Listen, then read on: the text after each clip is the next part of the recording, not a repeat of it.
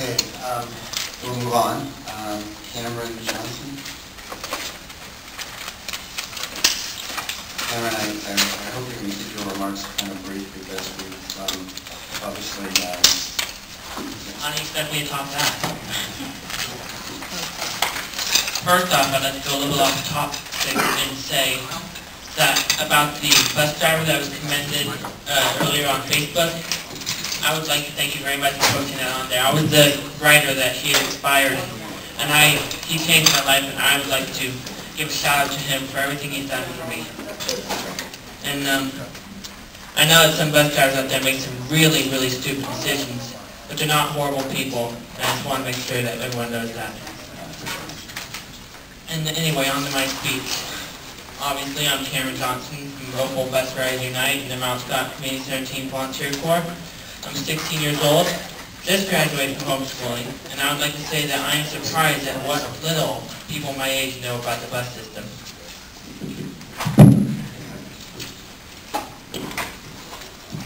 I created and hosted a day camp this summer for teenagers that involved a lot of traveling on the bus system. One task they had to do was to get to Reed College over on 28th and Woodstock. And they were so uninformed about the bus system that they were trying to walk the McLaughlin bus from Mount Scott Community Center, which is miles and miles away on 72nd Avenue. All throughout the week, if it was not a MAX line, the campers were lost. Now, everyone in the city seems to know where the MAX goes and where to catch it, because it's a local icon. But if people are trying to walk 5 miles away to buses, thinking that it's around the corner, we have a problem. Sure, the teens have free bus passes from their schools, but they sure don't know how to use them. I say it's time we educate the teens on traveling locally on the bus system, and on the bus system, before they end up in a different country trying to get around the block. In schools, you can have some sort of presentation or class on simple facts about bus lines, such as where they go, how often they run, and the thoroughfare street. Simply covering the frequent service lines and neighborhood lines can make a world of difference. Teaching people bus etiquette and manners could brighten people's view on teenagers on the bus. And most importantly, like Darla said, we have to educate on safety. We don't want anything bad to happen like it already has. It's simple because this one class will cover all the bases. It'll get people informed and mobilized. It even goes so far as to make people active in a community about bus service. I know that my knowledge of the bus system helped me, but I'm self-taught. I'm probably one of the few in the city that has ever put the time and interest into doing so. Simply put, a little effort goes a long way. Thank you, Cameron, for that suggestion. That has merit. So, Michael Levine. I want to apologize to Michael because somehow he signed up earlier and didn't give him an opportunity to speak. So, 4 o'clock in the morning comes off early to get here to be first.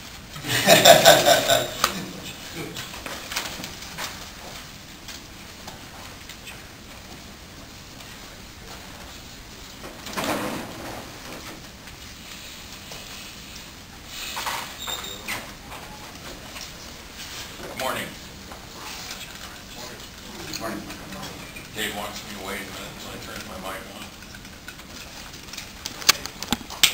Thank you.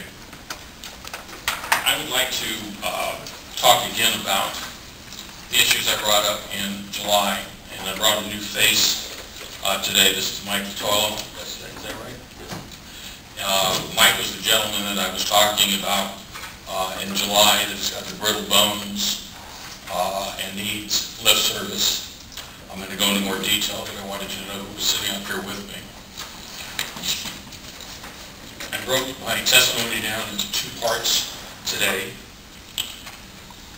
and I want to touch on the reason that I brought up the 2 different issues. Is there seems to be one set of standards, and that seems to be saying no to safety for people with disabilities that need lift service. Quality of life for people with disabilities that need lift service. And then there's another standard that when you have policy, including your general manager, policy is not followed. And all that's in my written testimony, and I'll be talking about it as well. Back to, if you would, Mary Roads, which was my main topic in July. Mary was going to be here today, and she went out on her scooter yesterday because she still can't get on to lift service with her power chair. TriMet, to make a concession, so to speak, TriMet claims that they went above the ADA, and I'm still saying that they're still trying to reach for the spirit of the ADA. Mary can't qualify for lift with her chair unless she can provide a personal care attendant, which I had written to staff and the board prior to the decision that she no longer had a personal care attendant. So Mary went out on her scooter yesterday, which weighs less, which would then qualify her for lift. Well, she sent me an email at 6:20 this morning that her hands are too sore, her body's too sore, she's sick from being out on the scooter, and there's a reason that she graduated, so to speak, from a scooter to a power chair, and she now remembers because of what happened to her yesterday. So Mary is not here today for that reason.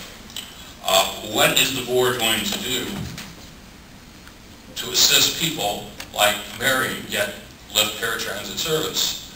Can TriMet staff think out of the box? I came up with another idea a couple days ago. I wonder why staff hasn't come up with any ways to deliver the service.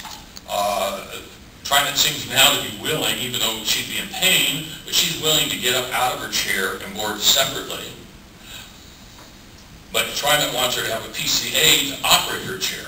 Well, what about putting her chair in neutral? She can do that herself. She can get out of her chair, put it in neutral, board the bus, then the operator can push the chair. Now it's a manual chair, it's a neutral. Can push the chair onto the lift and board her separately. Why doesn't TriMet come up with issues, or ways, I should say, to accommodate instead of just saying, no, you have to have a PCA? If you'll also recall in the written testimony part, when Shelley Lomax first commented back to me, one of the reasons she gave me that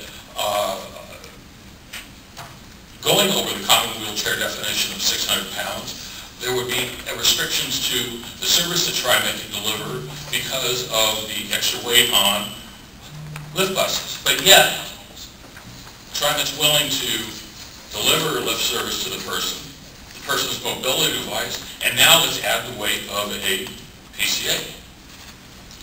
I don't get it. Folks, we need to figure out a way to get lift service for Mary.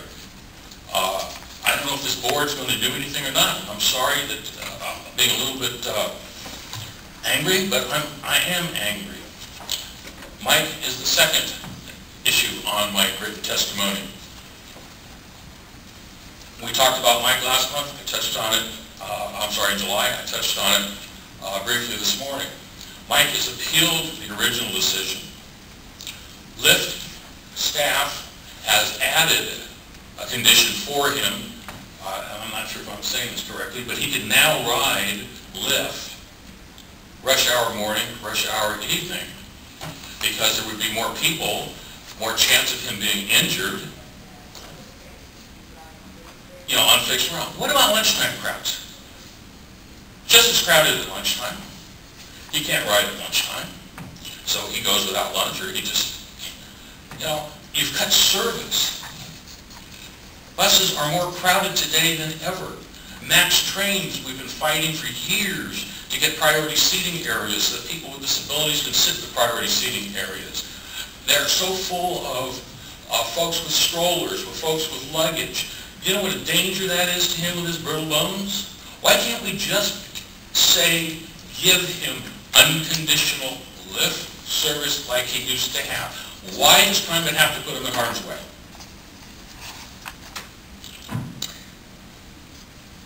Okay, I'll go on. Patricia Kepler, her son's in ICU. Has nothing to do with, other than that she's asked me to share her disappointment by not being here. She was going to be here today as an advocate as well. For the board members that don't know Patricia, Patricia is a CAT member. She works at ILR, Independent Living Resource. She's also an advocate for people with disabilities, and she's one of my committee members of the Portland Disability Advisory Committee that I chair. She had a client that came to her. This is a client that's been a long-time user of Lyft.